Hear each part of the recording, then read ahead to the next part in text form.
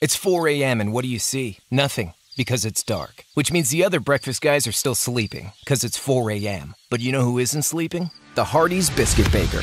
They just got to work, mixing buttermilk, flour, butter, hand-kneaded, rolled, and put in the oven. Made from scratch every 15 minutes, because that's the only way to make a Hardee's biscuit. Let's see how the other guys are doing.